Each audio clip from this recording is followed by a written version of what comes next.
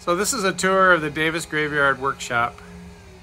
This is all the projects we worked on during COVID in our stay-at-home weekends and evenings. So hopefully some of this will be informational for all you guys. So this is the entrance into our shop. First thing that we did was we had all these racks. I like those over there. But there were 3 of them. We removed one so that we could move our garbage cans over to the edge here, and a half of another one.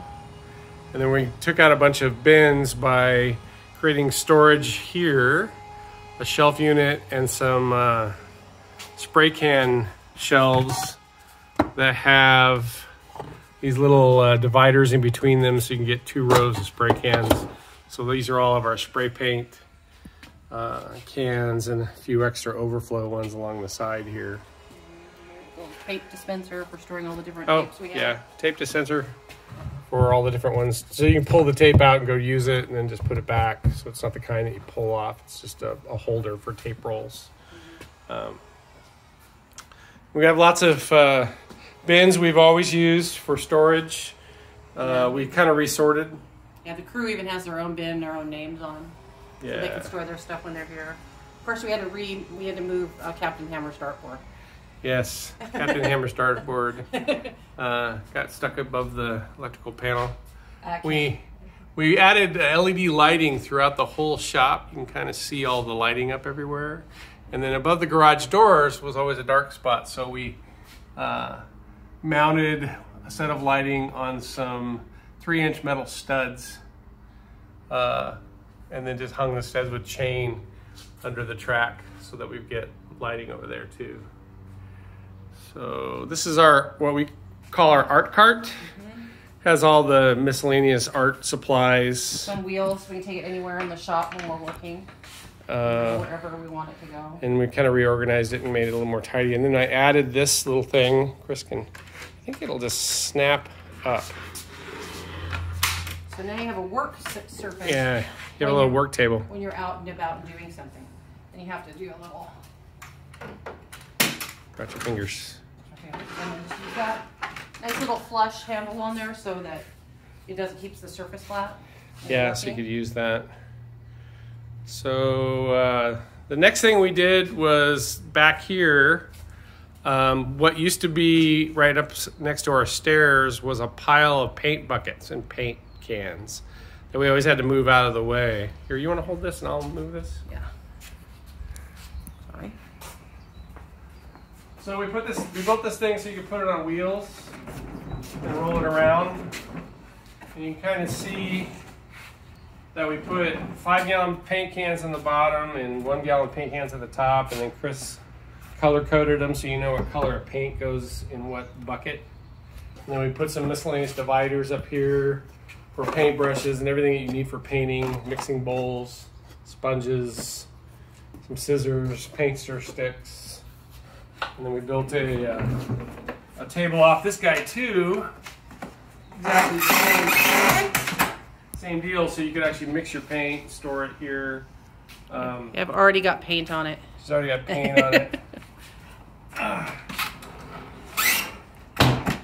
We put this on wheels for the reason that because the paint always got stacked up in this area right here, it kept us from being able to get to this cart here, which is also a rolly cart for under the stairs, so that you can get to, it's pretty heavy and it's stuck in there, but that is a way that we can get to some of the 5-gallon paints we don't use so much, and some of like burlap and stuff like that, and supplies that go in there. So this, now we just can roll this right back like he's going to do and just put it right back where it came from. And we haven't blocked the way and made it easy to get into that area if you wanted to get into that area. So behind that up there too is a little, you can't see it, but behind all the fairies is a little diagram of the yard too. Oh yeah, this is kind of the yard display planning place. Right. So on the opposite end of the shop is our sink. And this is where a lot of the paint supplies ended up getting backed up. Now that we have the paint cart, we don't need to keep them here as much. And we built a custom cabinet for the corner, and it holds paint trays. You want to walk up there and demo? This is the different during the season we keep instead of cleaning them all the time, we keep a paint tray and we keep it in a sealed bag, including with the roller in it, and it just goes in here. So we're on 3 main colors. So we got light gray, dark gray, and then the black is a metal one. And then we have a little Jeff built me a little just thing for rags. This is all of our paint rags that we use throughout the season. Just storage down there for just tubs and things like that. That's where our gloves go. And we take kind of like at the doctor's office. And this is our little shelf. He just built this, so we're still trying to work out what goes where. And then we have our squirt bottles, water bottles on the left, and bleach water and alcohol on the right. They're all labeled so you don't grab the wrong one. Some shelving for miscellaneous stuff. And then this was our second cabinet we built, organizing cabinet. Kind of the same style as that paint cabinet. Chris, if you hold it, I'll switch with me. I'll pull it out. Okay. So this one works the same way. It's on wheels. And it's got same thing. Multiple compartments all the way around. You can kind of see all our molding and casting stuff all fits on here, with stuff in the bottom. The middle section is a cabinet full of little trays that have all of our molds. Oh, my tombstone so these are all tombstone accent molds that we used to have in bins and then dig through them, and they really got beat up that way. So these are really shallow, and you can just pull out the mold that you need. There's some room for some extras. Some other molds, some future molds. And so now you can just do that, and then this works the same way. When you need to pour a mold, you just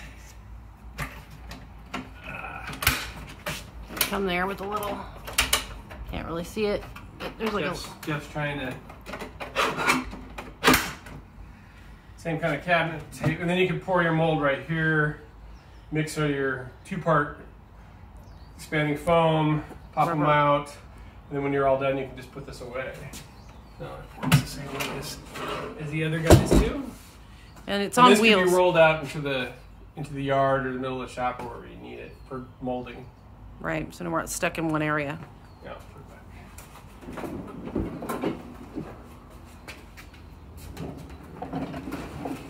You want to talk about the molds up there? The molds up here? My molds for my skulls, different types of skulls. They're molds for different types of skulls that we have.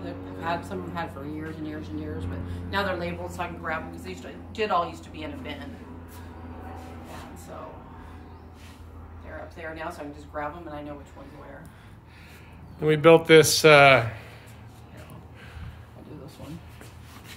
This roll-out cart for the sawhorses. Just something really simple. We used to just keep them stacked and then we'd pull them out when we needed them, but now you can pull out the whole stack of them and then grab one off the cart real quick. And take them anywhere in the yard, like in the driveway and stuff when we do classes. It's got hooks on the side for a table that we store along with the sawhorses. It's currently being used right now to hold some concrete for pouring skulls. And then we used to keep these tarps over there in below the shelves where some of those bins are, and tucked them in there. But it was such a pain, so we said, well, let's just build a cart that we can stack them in. It's all open, so you can grab the tarp you need, and then we can just slide them back out of our way. Once again, we can wheel it out into the driveway or wherever we need to go to be working. Yeah, if you need tarps, you can just go take them out into the driveway or somewhere in the shop. Here, let's get to this guy here before you. And then this is a rebuild. We've always had a wood cart here. It used to be 8 feet long. We cut it down to 5 feet. And it used to be stacked sheet goods on both sides. But the sheet goods are now just stacked in the back. You can get up to 5 feet back there. In the front, we made these bins so you can store cut-off pieces. So there's all kinds of little scraps that we had all over the yard or over the shop that we kind of like organized. Yeah, and it's here. on wheels too, just like it seems to be a theme we've got going on here. And we get a little leakage every once in a while in the shop. The foundation's a little wet once in a while when it rains a lot. So it's nice having things on wheels so none of the wood stuff is touching anything wet. This is the Harbor Freight scaffolding that we use during setup, and some tables that we use for classes. It's also like where we're currently storing the ladders. And then Chris, if you want to hold this, you be camera person. Okay. This is the CNC machine from Inventables. It's called the X-Carve, and I built a table for it. There you go. A bit of a mess with this. So the table holds the CNC in place, and then we have a little slide-out table for putting the laptop on and hook it up to it. And then there's a shelf down below where we store the little mini laptop, yeah, and the mini vacuum and then supplies. Dust collection and all the supplies and bits and stuff for it. But it takes up so much space, I wanted to set it up on a flip table, kind of like an easel that then we can slide and store out of the way. I'll trade you and you can talk about what's behind it. And then this is the main work table in our shop. And this back area had always been kind of a place where stuff went to die. And since we were reorganizing the shelves on the other side, Chris can show us how we decided to put all of our paint. This is house paint, miscellaneous colors, all kinds of supplies having to do with paint cans. Paint, and some of our our paint sprayers now there, and then there's corkboard and some miscellaneous corrugated plastic and stuff. Acrylic plastic. And this kind of just keeps it from getting a whole bunch of dust in it when we're making tubes. If anybody's been here for our tombstone class, like foam goes a-flying. Yes. So now it's got these covers over them so that the cans will stay kind of dust free. And then in the shop, we made a bunch of improvements. These bins here, you pull one of them out, Chris. This one that looks like it holds a beer bottle. There used to be cubbies down below that I built. Originally, I built the table, and I used to stuff tools in there, but they'd get all dusty, and they were hard to pull out, so I built these little crates. We need to label them all, but now when you want, you're looking for the grinder and all of its pieces are in here, and they have handles, so you can take the grinder wherever you would need to take the grinder to go work. Yep.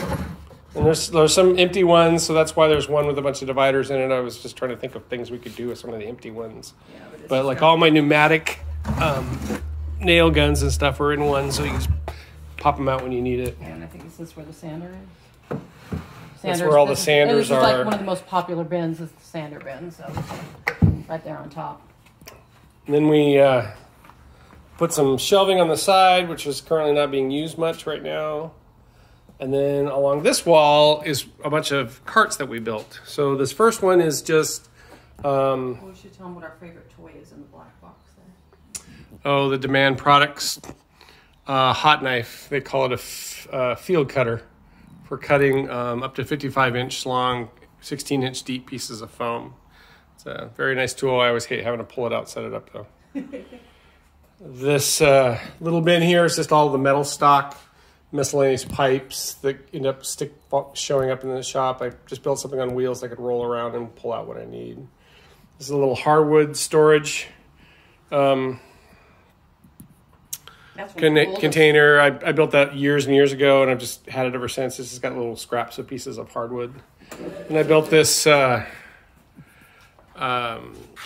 press cabinet, mounted the drill press onto it, and then it's got 3 deep drawers, and this one's got some 3D printed drill bit organizers that I just got recently, and a couple of wooden organizers that I built myself. So it's got 3 of these nice roll-out drawers for supplies. Then our 14-inch bandsaw we put on wheels so that we could roll it around, and it's just a set of wheels on a piece of 3/4-inch plywood that is like a little base, and then you just push down on the legs and pick it up, move it around. And a wood rack along the top for long pieces of lumber. There's a lot of small scraps up here right now. This is the flip top cabinet that I made. And I'll do a demo for it real quick. Takes a second to pull it out. So if you want to use the sander, we can just plug it in and use the sander as is. But if you want to use the other tool, once again, it's on wheels because that's our new thing. We can take tools because the shop is not just Jeff and I; it's a whole crew of people in the summer working on stuff. So sometimes we all don't want to be on top of each other. So this way you can go take the tool to wherever you're working, work there, and then bring it back. And now you have a planer. So the latches on the side over here keep it from coming out. So I've latched this one on, and then when I flip it, I'll latch the sander back up here. And so I can use the tool, and I'm all done with it. Storage down there. I can flip it back. And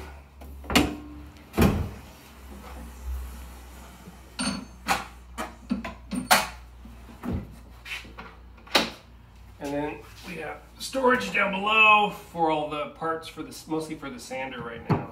It's a nice big deep drawer. This is a magnetized front. It has all the wiring, so if we need to get at the wiring, got a little power strip in there to keep everything organized. This was the only thing in the shop that I built from a plan. I bought the plans for it and built it from Fisher's workshop.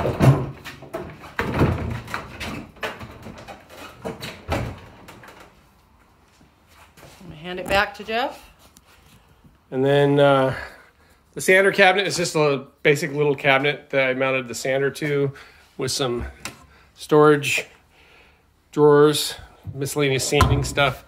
We had to put some rubber feet on it because when it was mounted right to the cabinet, it made god-awful noise.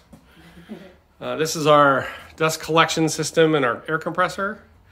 The dust collection system used to hook up to the table saw, but it's disconnected right now, which we'll talk about in a second.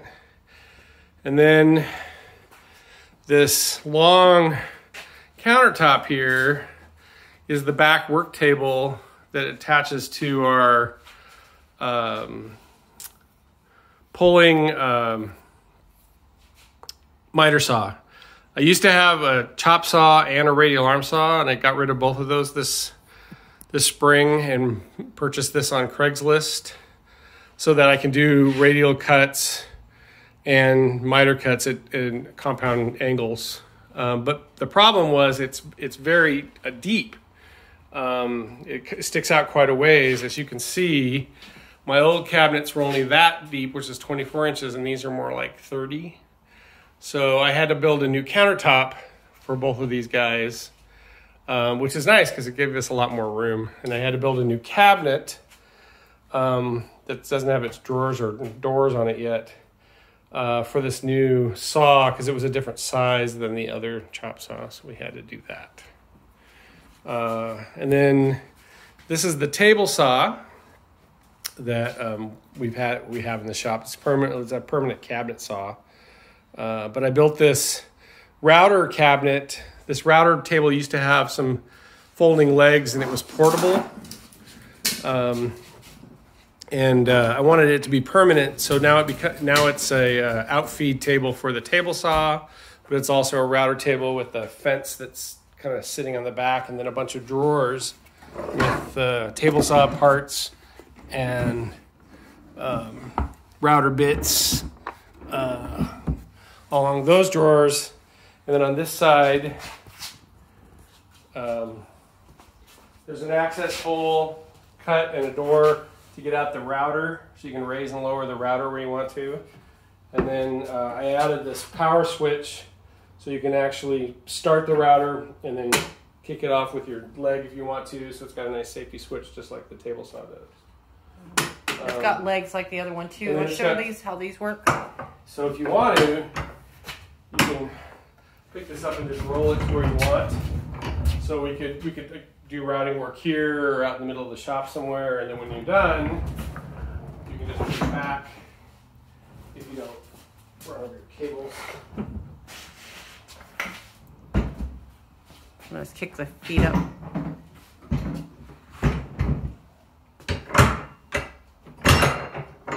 Now it's permanently attached. It isn't going to move at all. And then we built this. You want to move that table? You're just going to pull it out a little bit. This is just a little work table. This also can go anywhere in the shop. I used to have to set up sawhorses out here in this area to set pieces on, and it was a pain to set up the sawhorse, and then couldn't move it easily. And now you can just roll this out into the middle. It has little feet to stop it, so it can. Anchor it down. Use do the piece, work on the piece that you need to work on, then you can roll it back when you're done. Right back here where it belongs. This cabinet was built as a permanent place to store all of our rechargeable tools, which obviously are all DeWalt's tools. So a place to store the drills. To pull them in and out, really easy. Some of the larger drills, some of the smaller drills, they're all spaced for what they need. And then we've got battery chargers and battery storage and a couple extra rechargeable tools. And then we added a 32-inch TV. We used to have a tiny little monitor right there on the wall. And then used a Roku. This way we can watch YouTube videos or watch Facebook Live, or mostly what we do is play Spotify.